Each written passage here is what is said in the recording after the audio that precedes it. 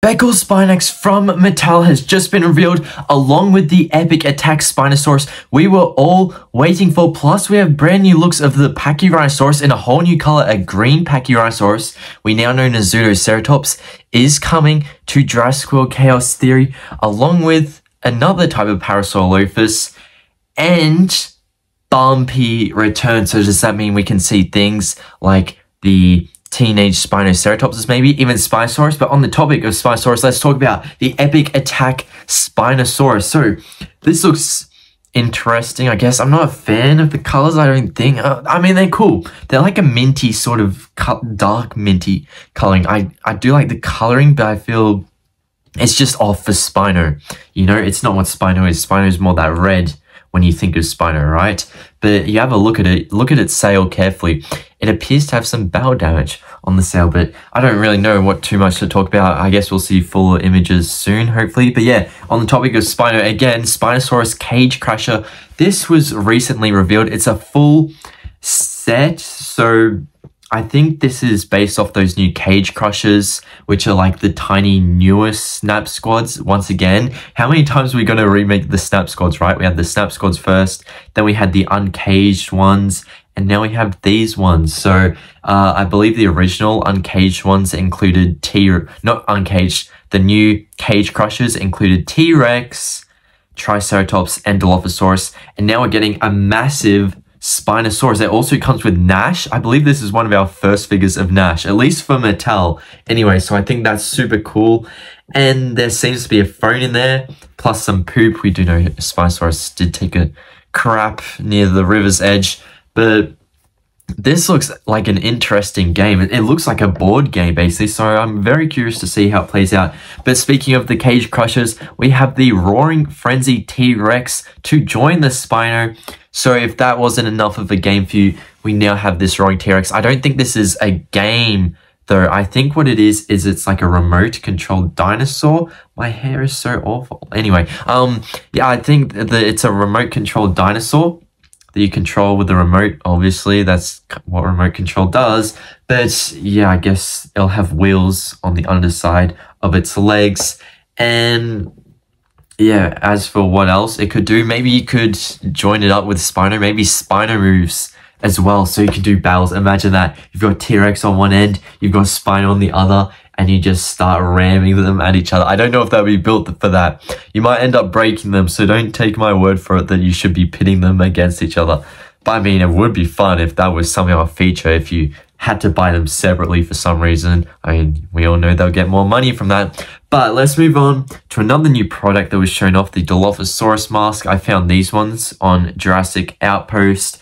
This is the first part of the video, except for the Epic Attack Spino. That was from Jurassic Toys. But this Spinosaurus Cage Crusher, the Roarin Frenzy T-Rex, and Dilophosaurus Mask I found on Jurassic Outpost website. Now, Dilophosaurus Mask is interesting. I'm not much of a mask person because those are all going to the furries. They're all buying it. They're buying those products. Jurassic World's making money, even though they don't care about Jurassic World. But, you know, that's why Jurassic World keeps making masks, because even though we're not buying them, the furry community is. It's like, bro, okay. And they just repaint them anyway, so it's like, come on, man. That's such a good mask, but who knows what they'll be doing with this Dilophosaurus Mask. Apparently it can shoot acid. No, it can't shoot acid. It can shoot like water, so you can play around with your friends and stuff. You know, I think it'll be fun for kids if you're not repainting it like a furry. But still, let's move on to something new from Chaos Theory. We have a look at the McDonald's toys for Chaos Theory. Now, Camp Cretaceous did have some McDonald's toys. I believe I have one. My cousin gave it to me, actually. They're like, I think you'd like this. I'm like, is it a Jurassic World product? And like, yeah, from McDonald's. I was like, I completely missed that, but okay. And they're coming back, but they look somewhat better for a McDonald's toy, because the old ones looked like chubby little babies, but now this one looks like an adult Parasaurolophus we're getting. So one of them is Parasaurolophus, yes, the green one. I don't think it's the Lux Parasaurolophus, but we'll have to see. And then the other one, out of 4, there is a green Pachyrhinosaurus, so that's cool. We only knew of a brown Pachyrhinosaurus, so I guess we're getting multiple of them. Obviously, I mean, it's a herbivore, so it would come in herds. But yes, I guess they'll be brown, green, who knows what else they'll be. But also, there was Nasutoceratops, so we're getting that too. But that's not the only thing we're getting in the McDonald's lineup. Bumpy returns. That is right. We see adult Bumpy. A weird kind of coloration on the toy, but you can see the picture because it shows the profile icon of them. So the actual animation of them from the show. If you ignore the McDonald's toy and look at it, it's very clearly Bumpy. Even though it states as Ankylosaurus, it is so obviously Bumpy. So I think this is super awesome. The McDonald's toys have revealed that. Apparently, there will be more McDonald's toys. There's no images for them yet, but we do know they include Ben, Darius, T-Rex, and the villain for the show. We do not know who the villain is yet, though. That's speculation as of now. It could be Lewis Dodgson, could be Soyona Santos. Really, who knows? If you guys would like to take a guess, let me know in the comments, but we still have more of this video. So please keep watching because I'm really excited to take a look at the Becklespinax soon. But first, let's look at Darius and Ghost. I didn't do a video on this. I'm saving it for when we get more information. And that day has come. I'm very happy with this. I'm happy I waited for now because, yeah, now we can just do a chunk of information in the one video. Darius and Ghost. I think this is pretty interesting. I won't buy it.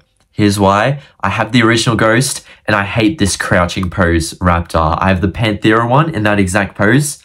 It is not fun. There's no movability with it. But with the other Atrociraptors, they're fun to use. Adult Darius, I'll wait for him to show up in another pack, basically. But Ceratosaurus, we have seen this before, but, you know, this is the official image of it in its packaging. So I think that's really cool. It has the Chaos Theory logo on it. So I assume we could be seeing this green Ceratosaurus in Chaos Theory. Do you guys think they could change up the look for this Ceratosaurus Gen 2? I know they're adding a brand new Ceratosaurus to Jurassic Live, so maybe that could hint that we could be getting a brand new Ceratosaurus in Chaos Theory. But you guys have been waiting for this.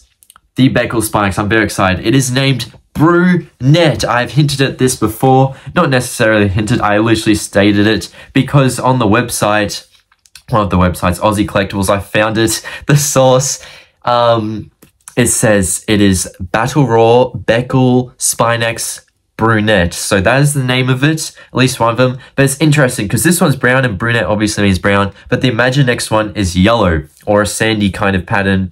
So what do you think that one's name could be? Are there two Becklespinaxes? Theories up for debate, you guys. Let me know in the comments what you think. But yes, Becklespinax Brunette. What do you guys think of it? I was super hyped for the Becklespinax, but after seeing this way of the toy, like the head is very Giga looking. The spine, I don't know how I feel, but we'll have to, I want to see more images to make a fuller guesstimation. But check out my previous video, Magnaraptor. It's almost like a Becklespinax with its half sail, but I'll see you all later. Bye, everyone.